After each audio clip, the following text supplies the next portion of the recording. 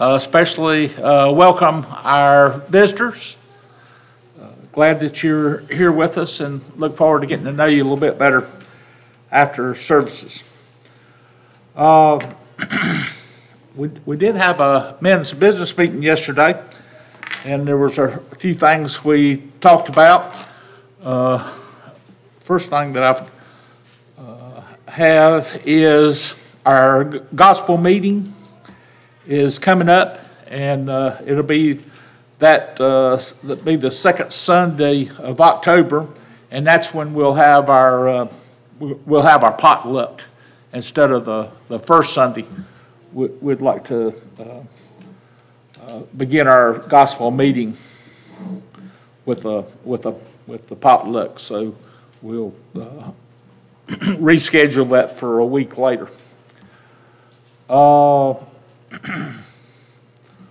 Fall Festival, we set a date for that. That will be October the 29th. And there'll be more on that. I think Brian will be meeting with us, and we'll plan that. Another thing that we talked about is teacher appreciation. We look forward to having that again this year, and it'll be the first Sunday in December. I think it'll be a part of our potluck in December. So we'll be making plans for that and looking forward to it. I encourage everyone to look in a bulletin. Be sure and get a bulletin and look at the announcements in there. Remember Jody, who is in Belize. I understand things are going pretty well there, and so we'll continue to pray for him. Remember Mr. Billy, he lost his twin brother this week. Lynn and I had a chance to go visit with him, and he seems to be doing pretty good. Very, very disappointed, about his brother, understandably. I think the brother lives in Louisiana, and so Billy's not going to get to make that trip out there, and he was disappointed about that. But keep him in our prayers. If you have a chance to go by and see him, that'd be a good thing. Seemed like the best time to do that would maybe be around the 5 to 6 time schedule. That's when his son Mark and Cheryl are coming in from work, and that seemed like to be a good time. Remember Gary? I know Lynn got a text from Connie this morning, and Gary might not be feeling well, so we'll keep him in our prayers. Bill Bennett also, and Sandra, we continue to keep our prayers, and good to see you here this morning. That's the announcements I have. May we pray. Our Heavenly Father, again, we thank you so much for this day. We thank you for the opportunity to come worship you. Father, we're thankful for the blessings you bestow upon us. We thank you for the good health that allows us to be here this morning. We thank you for the pretty sunshine. We thank you for the good night's rest we had last night. We appreciate or thank you for all the many blessings that you bestow upon us. Lord, we pray for this service. We pray for Brian as he brings us a lesson from your word this morning. We pray that everything we say and do will be in a manner pleasing to you. We ask this prayer in Jesus' name. Amen.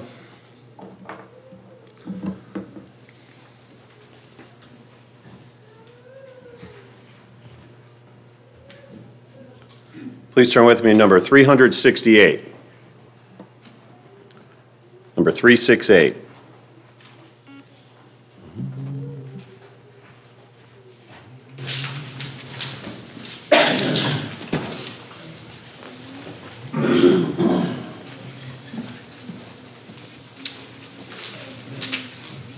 O steadfast love of the Lord never ceases.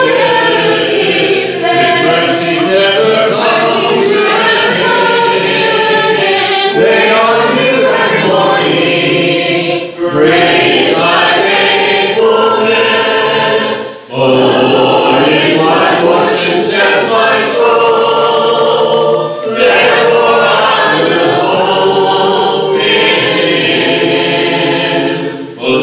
steadfast love of the Lord never ceases. His mercies never come to an end. They are new every morning. Great is thy faithfulness. The Lord is my portion, says my soul. Therefore I will hope in him. Therefore I will hope in him. Number 646. Number 646. I don't think I've ever led this song, so if you know it, help me out.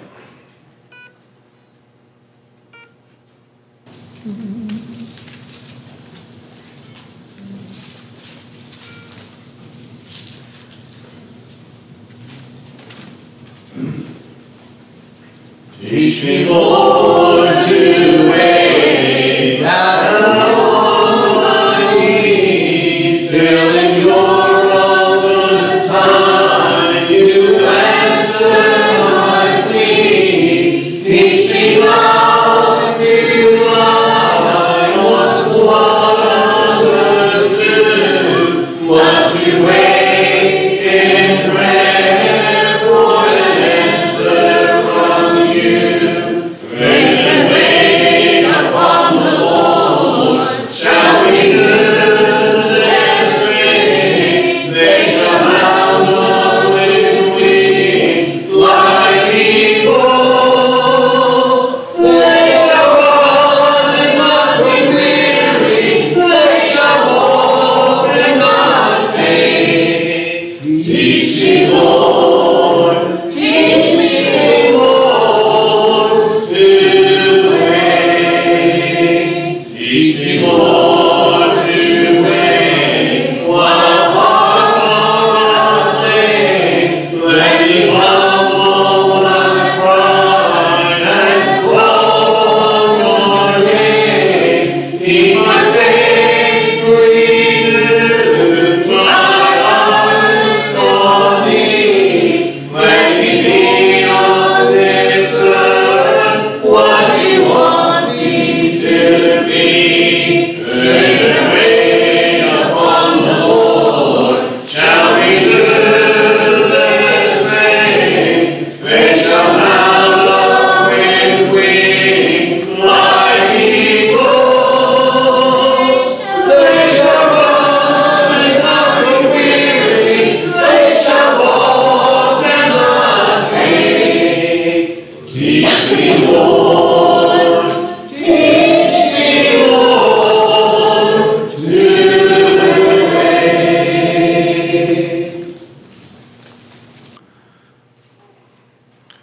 Please mark now number 653. Number 653 we'll sing as a song of encouragement after our lesson. Now we'll sing number 998, number 998, and then we'll take the Lord's Supper.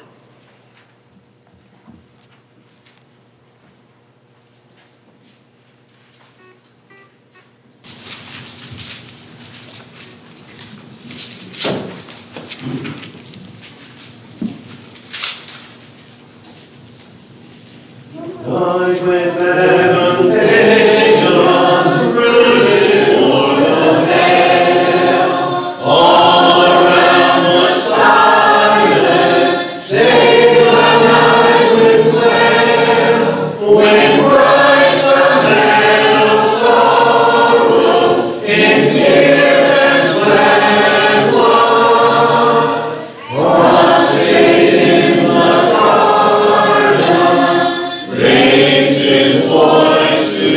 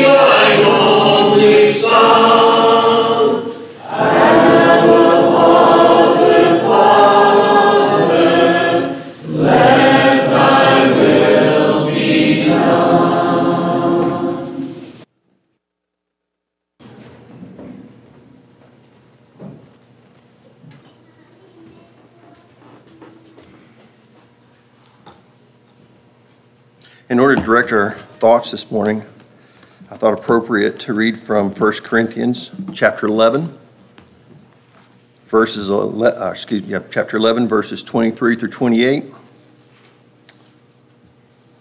For I received from the Lord that which I also delivered to you, that the Lord Jesus, on the same night in which he was betrayed, took bread.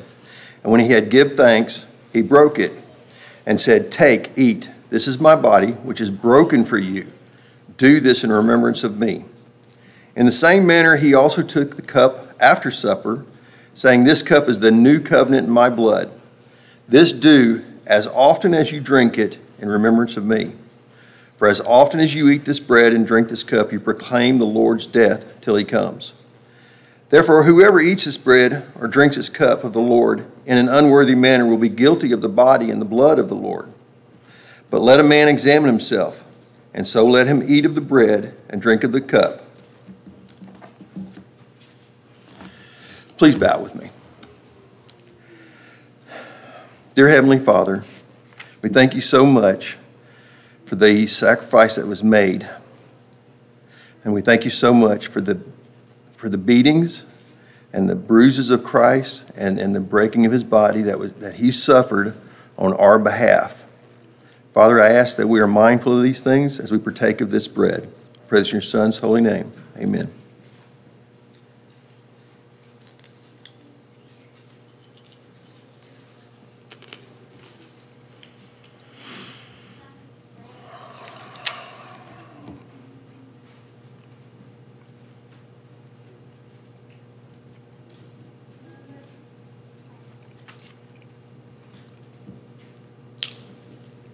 Please pray. Dear Heavenly Father, we thank you so much for the sacrifice that shed the blood of Christ. And we thank you so much for what that meant to us, and that was the covenant that gave us the opportunity for salvation. Help us, Father, as we go through our lives, that we remember that and it is this blood that cleanses our sins on a regular basis. And help us to never be ashamed to approach that and to accept that grace that you've given us. And Father, we ask that you guide our minds right now, and that we are mindful of the blood that was shed for us and for what it means to us. I pray this in your Son's holy name. Amen.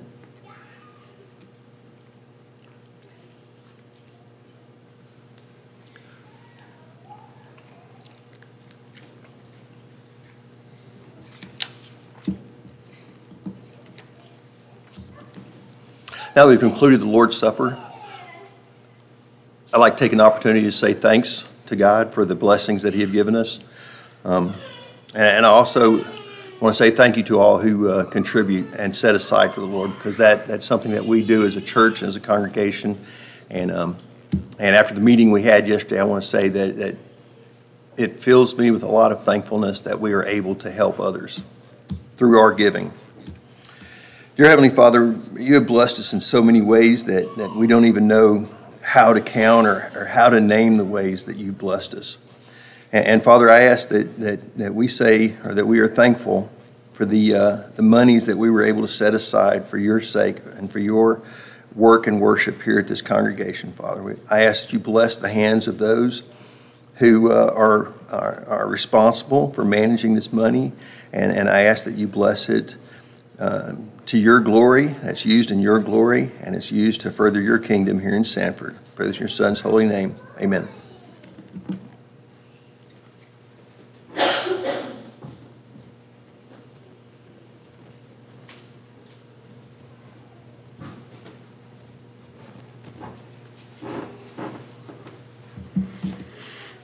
Today's scripture reading is 1 Corinthians chapter 12. Verses 12 and 13.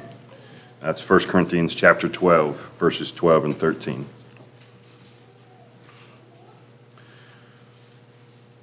For as the body is one and has many members, but all the members of that one body, being many, are one body, so also is Christ. For by one Spirit we are all baptized into one body, whether Jew or Greek, whether slave or free, or having all been made to drink into the one Spirit.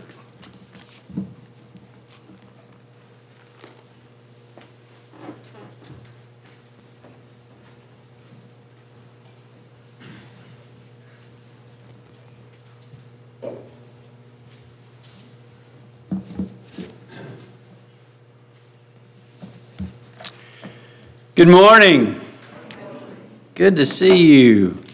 Glad you have been able to join us this morning. So thankful for all those who serve here and work together. So thankful to Mark for reading that passage for us, and we're going to come back to that in just a minute. So thankful to Steve for sharing with us those words surrounding the Lord's Supper. As we were doing that, I was thinking about, as we gather each week and we assemble as God's family, those who've been immersed into Christ, we join a special collection, don't we? A special family when you become a child of God. It's the family of God. This morning as we were taking Lord's Supper, each of us collectively are coming together. We are considering what our Lord did for us. And we do that as a joint activity. We all partake of the bread together. Also, am moved by the idea that, we then give together. Right? We appreciate so much what Steve said about, this is a joint activity. In the passage that was read for us in 1 Corinthians chapter 12, I want you to notice again what Paul lays out to the Corinthian brethren. He says, "For just as the body is one and has many members." There's a lot of different people here from a lot of different backgrounds, a lot of different experiences. People that make this amount of money and some that make this amount. Some that live here and others that live there. Some of us that have lived in very different places from one another. Yet we come together as a collective whole because we are part of one body. It's an amazing thought to me. And this morning, as we are assembling here, just think about all those across the globe that have assembled themselves together. And just as we jointly come together here, they are coming together. So you have all of these different individual members of the Lord's body, yet we all come together with one single-minded purpose. He says, though many are one body, so it is with Christ. For in one Spirit we were all baptized into one body. Later on in that same chapter, he goes on in verse 14 to say, For the body does not consist of one member. There's not just one individual member, but of many. And not just one talent person, right? We're all gifted in so many different ways. We all have different personalities. We have different drives at times in our lives. There are different things that give us enjoyment and pleasure. There are different things we seek out in our personal lives. Yet that one single-minded purpose, that one unifying purpose, that one thing that drives us the most of serving Jesus. And so he goes on later in verse 27 to say, now you, Corinthian brethren, now you members at Sanford, you are the body of Christ and individually members of it. You think about the church, it's a pretty big endeavor that God invested himself in. When Jesus left heaven, Philippians chapter 2, verse 5 and following, when Jesus left heaven to take on the flesh and form of a man, to live the life he lived as a poor carpenter, as a poor evangelist traveling around the area of Judea. A man at one time states about himself, he didn't even have a pillow to lay his head down on. He didn't have homes.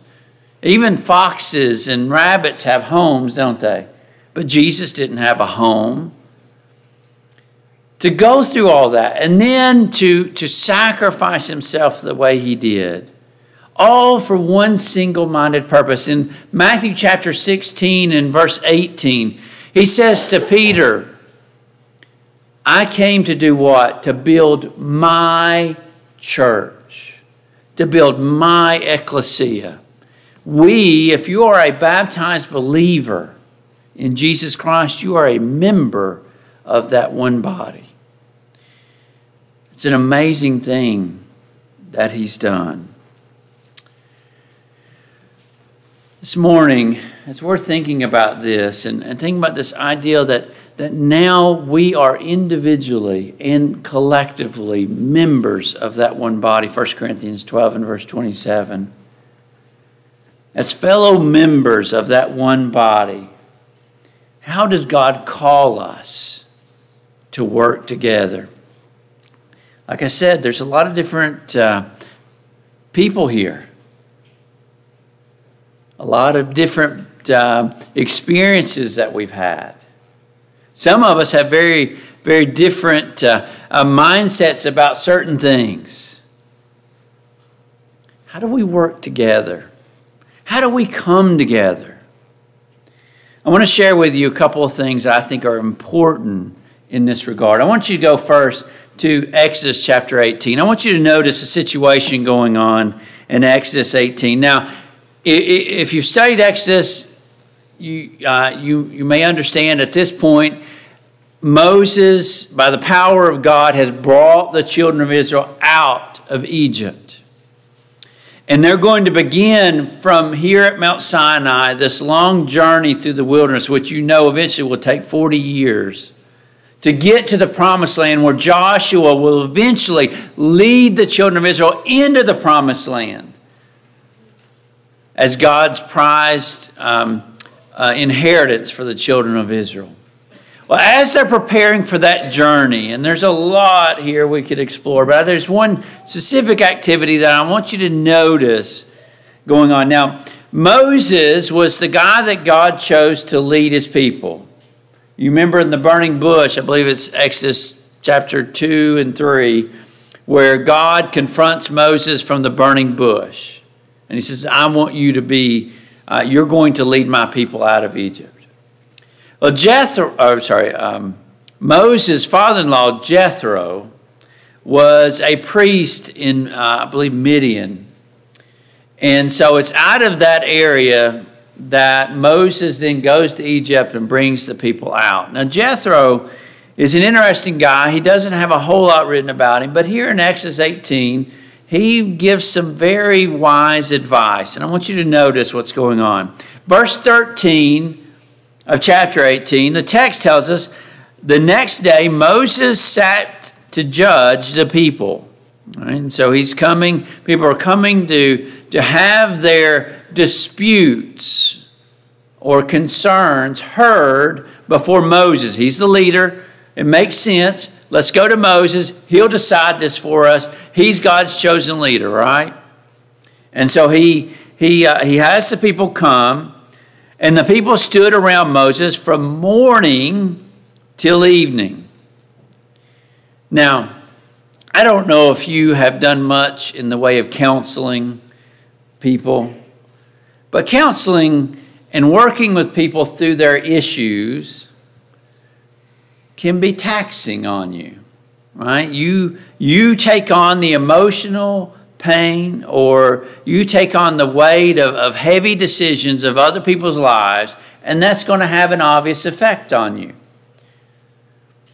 I always think about the presidents. I think it's something neat that you can go back and you can look that presidents over the history, and you see the picture of when they were first elected and how young and vibrant they look.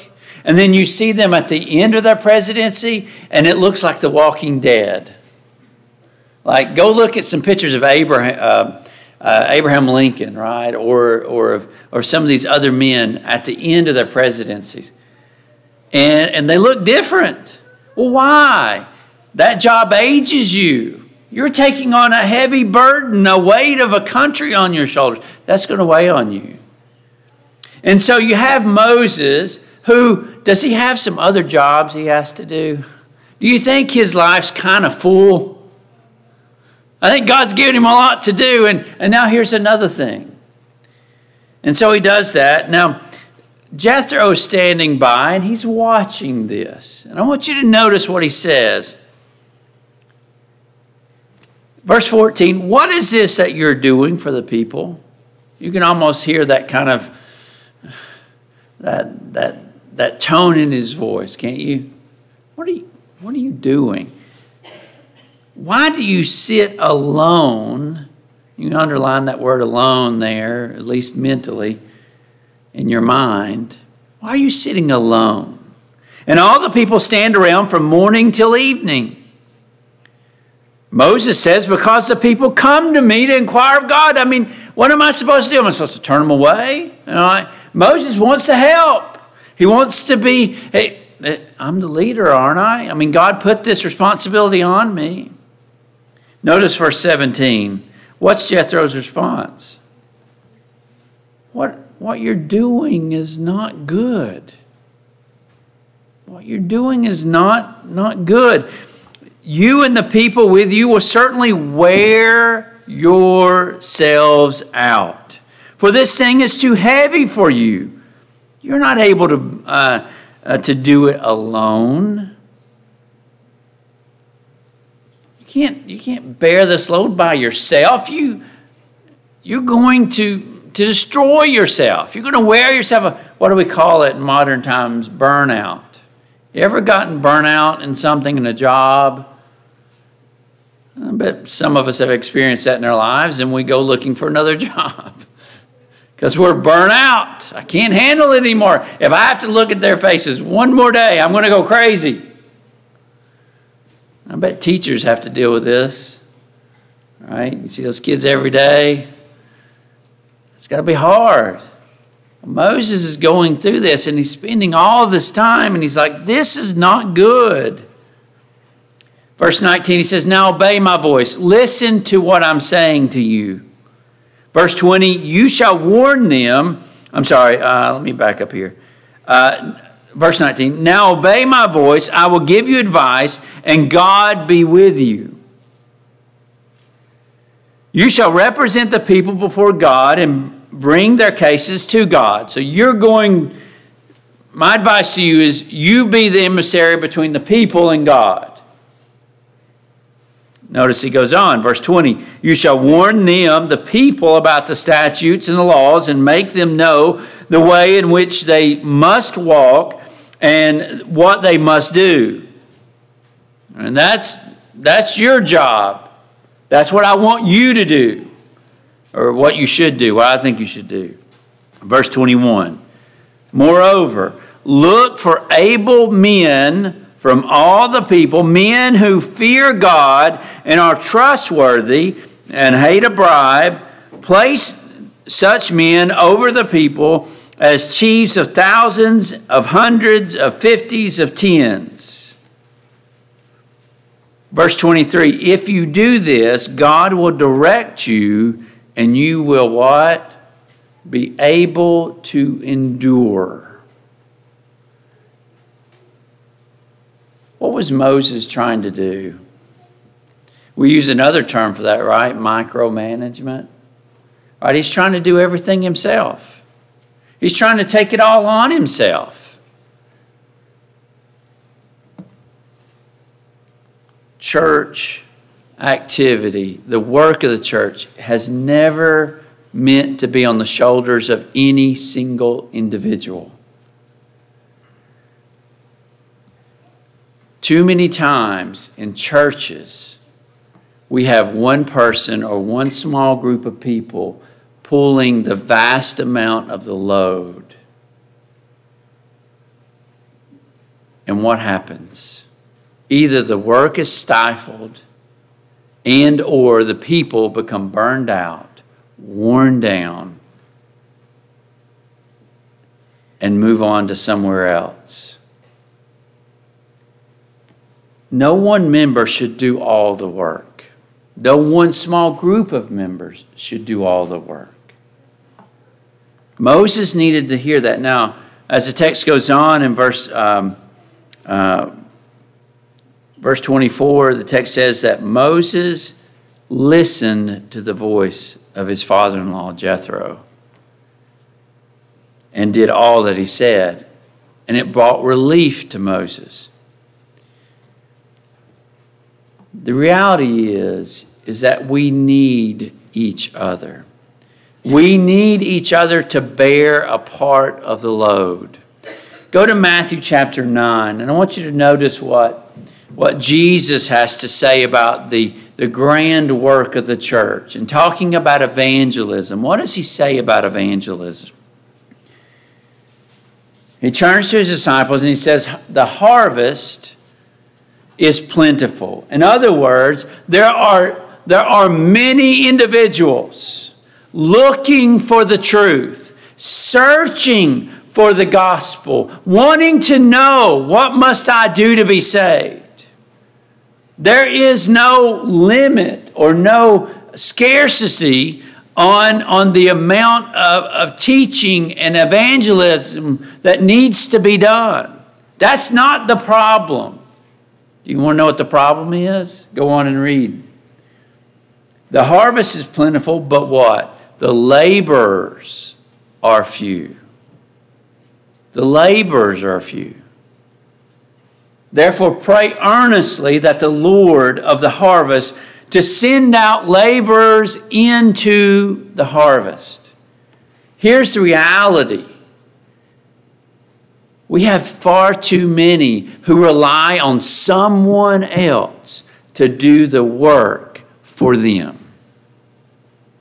Don't we pay a man to be our evangelist? We even give him that label sometimes. He's the evangelist. He's the one to be out there preaching and teaching the gospel.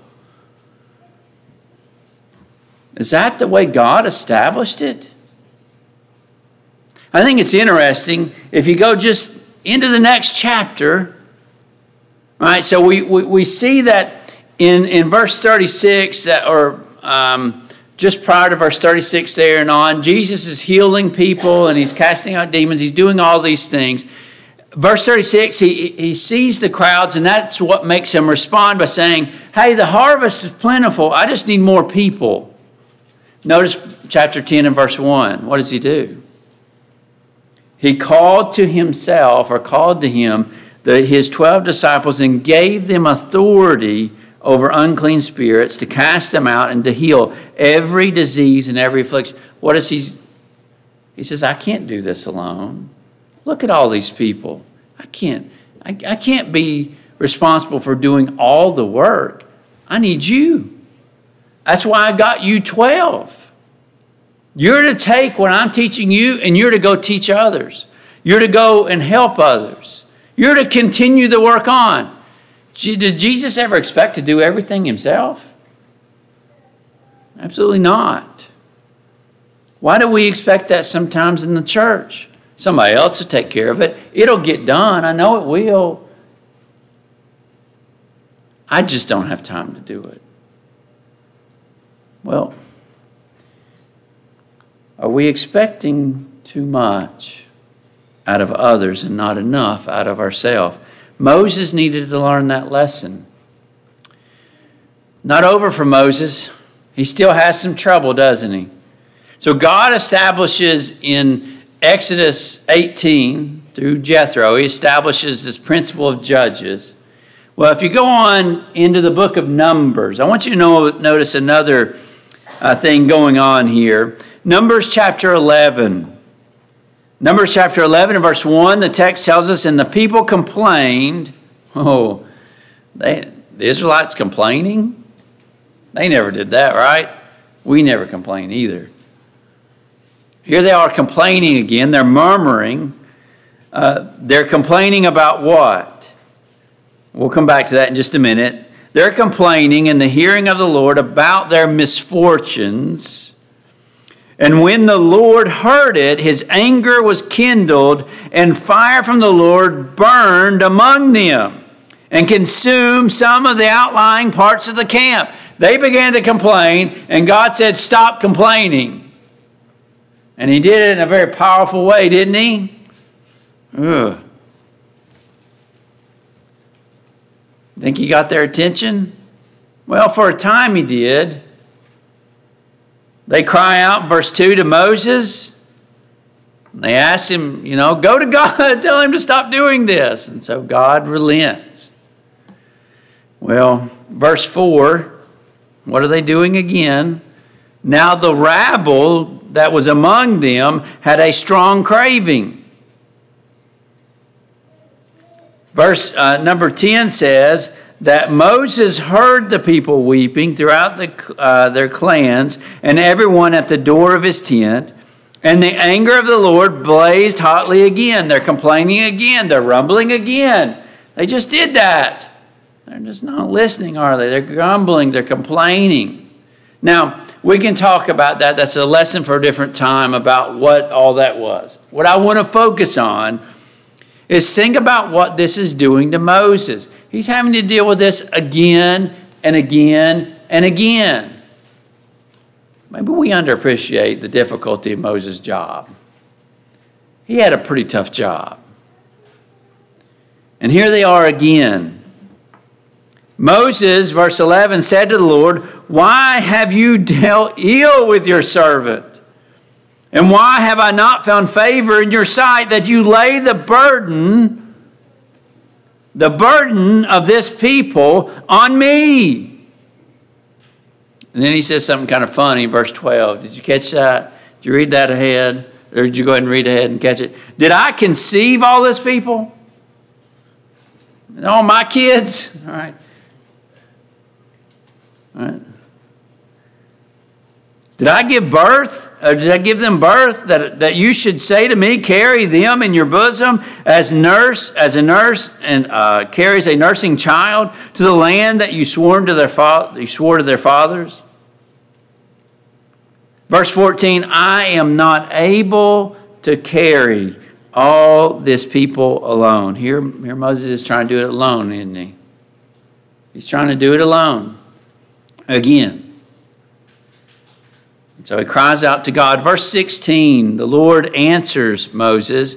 He said, "Gather for me 70 men of the elders of Israel, whom you know to be the elders of the people and the officers over them." Verse 17, "And I will come down and talk with you there, and I will take some of the Spirit that is on you, and put it on them, and they shall bear the burden of the people with you, so that you may not bear it alone." We are fellow workers, aren't we? We are to be a team. We are to work side by side, each bearing a part of the load, each endeavoring to do what God's called us to do. In the book of Ephesians, Paul writes to these brethren about their commitment to one another. He says in chapter 1, I know I have chapter 4 up there, but if you go back to chapter 1 in verse 22, he says that Christ has been made the head over all things to the church, which is his body, us, the Ephesians, all the other believers are part of his one body. Chapter 2 in verse 19, he calls us members of his or of God's household. Verse 21, he calls us a holy temple in the Lord. Verse 22, a dwelling place for God by the Spirit. And then you get to chapter 4 in this discussion of the one body of Christ. He says in verse 4, there is one body. This is as a side note. That's not the way the religious world today views the church, is it? They look out and they say, well, there are all these different types of bodies. We call them denominations. What did God say? He said there's one body. There's not denominations. My people are not divided up into groups. You're to be one, united together under the banner of Christ. You're to be one body. You go on down to verse number 11, and he says, among that one body, he gave the apostles, the prophets, the evangelists, the shepherds, and teachers. Verse 12, to do what? Why did he give all those different talents, all those different jobs to do? Why did he provide all these different things? To do what? To equip the saints for the work of ministry, for the building up of the body of the church of Christ. We are fellow workers. We don't have one person or a group of people bearing the load, but we bear it together as a family, as working together to equip or to build up the church of God. In Acts chapter 6, in verse 1, the text tells us, Luke writes about this murmur or complaint that arises based upon the Hellenistic widows, or Grecian widows, some translations will have. These widows are being missed in the daily distribution of the food as it's being passed out. And so the Grecian Christians are saying, you're missing our people. You need to care for our people. Verse 2 of that chapter says what? The apostles respond to this by saying, it is not right that we should give up preaching the word of God to serve tables. Now, are they in some way arrogantly saying this is beneath us? That your complaint is not a good complaint? That we shouldn't care for your needs? Is that what he's saying? No, he's going back to this principle of we are fellow workers. This is the task God's given us to do. But he doesn't say we don't care about you. But what's the response? You, brothers, choose from among yourselves 7 men. 7 men to be over this work. To make sure that the widows are not getting missed in these daily distributions. I don't want them to be missed. And so now we need some people who need a job. And I want you to get them to do the job of leading it. Now, I also want you to know something else. Do you think those 7 men were the ones out there handing out and going to each widow and saying, did you get your food? I don't think that's what's going on. They were then to bring others into the work, and they were to help. They were given charge over the work itself. You see how they were all working jointly together? They were to care for one another. And so they were brought into the work. And then verse 4, notice, you do that, and we will what? The apostles will devote themselves to prayer and to the ministry of the word. We're going to do what we need to do because we trust you to do what you're going to do. And that's exactly what happened. 7 men were chosen. Those 7 men took the lead on that. They made sure those Grecian... Do you know what you don't read ever again in the book of Acts? You never read of another complaint about Grecian widows being missed in the daily distribution of the food. This problem never comes up again. Why? Because these men were given a task and they did what God called them to do. And I want you to notice especially verse 7. And the word of God continued to increase, and the number of disciples multiplied greatly in Jerusalem. Do you see what happens when we work together, when we are a team, when each of us tries to bear a weight of the load of the work? What happens? We do much greater things. We can accomplish so much more when we work together. When a husband and wife work together and caring for one another and for their children, the family gets better. It becomes stronger. The children are cared for in a greater way. What happens when you have one parent pulling all the weight? Does it work as well? Or does it seem like something's missing? When we work together, we can accomplish so much more. Paul, in writing to the Corinthian brethren, in 1 Corinthians chapter 3, you remember what's going on there? They divided up. They've demotionalized themselves. They formed all these divisions in the church in Corinth. And Paul condemns them really strongly for it. And you notice the language he uses in verse 5. Verse 5. He says, what then is Apollos? Now, what you had going on is you had some who were disciples of Apollos calling themselves Apollites. You had, or Apollosites, whatever, I don't know what term they might have used. You had others calling themselves Paulites after the Apostle Paul. You had others calling themselves, Cephasites after Cephas. And you had all these groups going on, and some were calling themselves Christians. You had this division, and Paul condemns it. And you notice in verse 5, he says, what then is Apollos? What is Paul? But servants through whom you believed, as the Lord has assigned to each.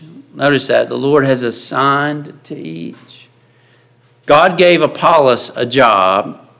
God gave Paul a job. God gave Peter a job. God gave Joe and the congregation a job, and Susie a job, and God expected what? Each to fulfill what his duty was. Notice as he goes on, I planted, that was the job God gave me. I planted the seed of the gospel. Apollos watered that seed, but God gave the increase or the growth. So neither he who plants nor he who waters is anything, but only God who gives the growth. He who plants and he who waters are one. No one job is more important than the other. The one who plants is not more important than the one who waters, or vice versa. Each will receive his wages according to his labor. For we are God's fellow workers. You are God's field, God's building. I saw this meme. Lisa was sharing it with me this week, and I think it really kind of brings this ideal out. The church is not a cruise ship where a handful of people serve everyone else who is relaxing. Now, I'm not saying that goes on, but could it? Maybe has it? That's not the church. No, the church is a battleship where it's all hands on deck and everyone serves the mission. I think it's a powerful statement. There's a lot of truth in that, don't you? Paul says to Thessalonians in 1 Thessalonians 5:14, we urge you, brothers, admonish the idle, encourage the faint-hearted, help the weak, be patient with them all. What's the task God's given you? Do you find yourself involved in serving the Lord and His church? Or do you find yourself relaxing and waiting to be served? It can be very easy for any of us to fall into the trap of waiting to be served. Such a temptation. But we're not kings in that way where we wait for others to serve us, but we are each a servant. We sing the song, "Make me a servant." Do we mean it when we sing it? Make me a servant. The church can be a powerful tool of God when we each devote ourselves to the labor, to the work. This morning, as you consider where you are you a laborer in the kingdom of God? Or do you find yourself sitting on the sidelines and expecting others to meet your needs? How much have you invested in God's church? Are you a member of the church? We find in Acts chapter 2 the prescription of how we become a member of the kingdom of God. Did you realize that? You go back to Acts chapter 2 and you read verse 37. what do the people cry out? They say, men and brethren, what shall we do, or what must we do? What's Peter's response? Repent. Change your heart and mind. Stop giving in to the sinful lust of the flesh and the lust of the eyes and the pride of life. Give those things away. Serve God. Repent. And let every one of you be baptized into the name of Jesus Christ for the remission of your sins. 3,000 people, verse 41 tells us, did that very thing, were repentant of heart and mind and submitted themselves to being immersed into Christ for the forgiveness of their sins. Verse 47 tells us those 3,000 were added to the kingdom of God. How do you become a member of God's kingdom? By being baptized into Jesus Christ. Have you been immersed into Him? This morning, if there's a need, any need at all that we can help with, please come as together we stand and as we sing. How long has it been since you walked with the Lord and called in your heart in secret? How long since you prayed? How long since you sang on your knees till the light shone through? How long has it been since your mind fell at ease? How long since your heart knew your burden? And you called in your friend? How long has it been since you knew that He cared for you? How long has it been since you knelt by your bed and prayed to the Lord up in heaven? How long since you knew that He'd answer you and would keep you the whole night through? How long has it been since you woke with the dawn and felt that the days were living?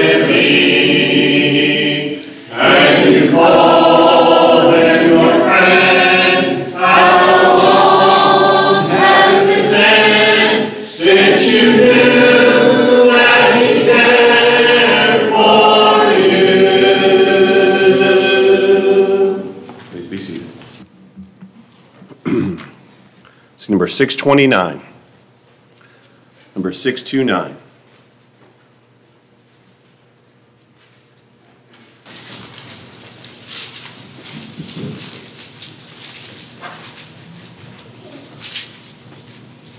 Angry words all lifted together from the tongue of idle slip, made the heart's merciful center, checked in its soil of it. Love one another, blessed the Savior, children of Jacob, fathers less from men.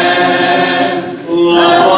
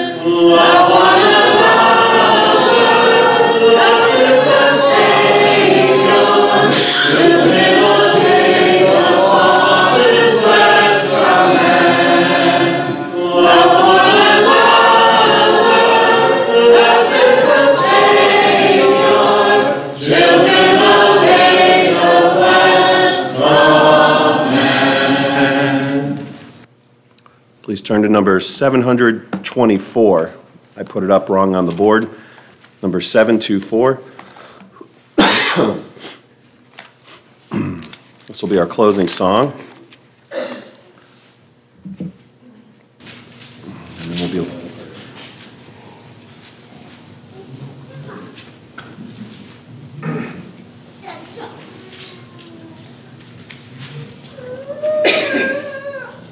If the name of the Savior is precious to you, if His care has been constant and tender and true, if the light of His presence has brightened your way, oh, will you not tell of your gladness today? Oh, will you not tell Him today? Will you not tell Him today? If the light of His presence has brightened your way, oh, will you not tell it today? If your faith in the Savior has brought its reward, if the strength you have found in the strength of your Lord, if the hope of the rest in His palace is sweet, oh, will you not brother the story repeat? Oh, will you not tell it today?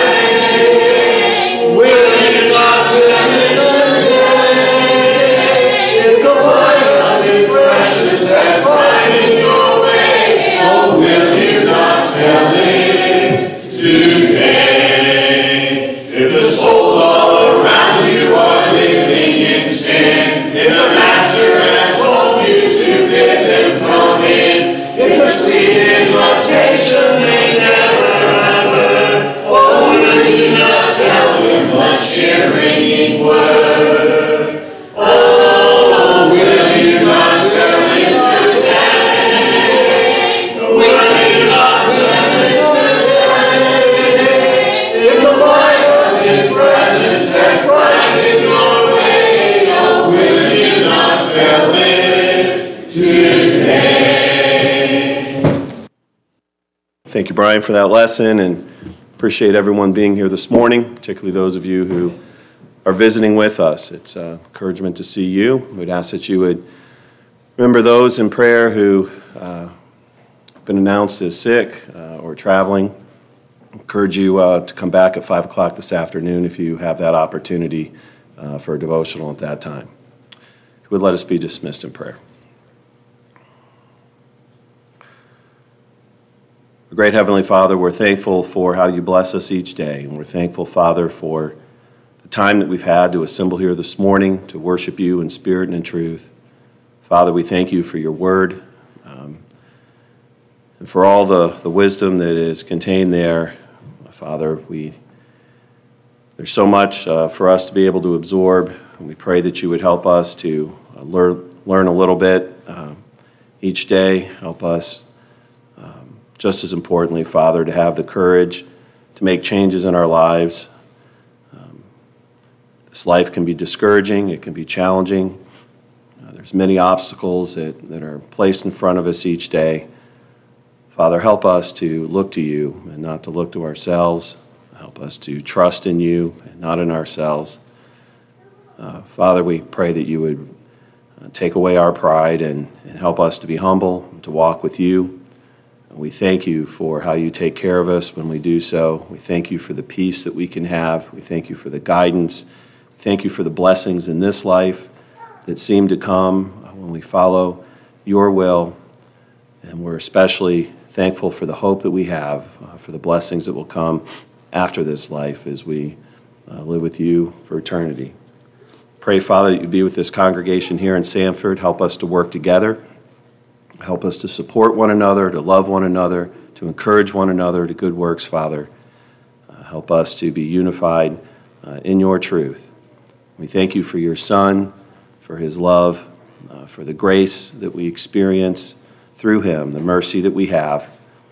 And it's in his name that we pray. Amen.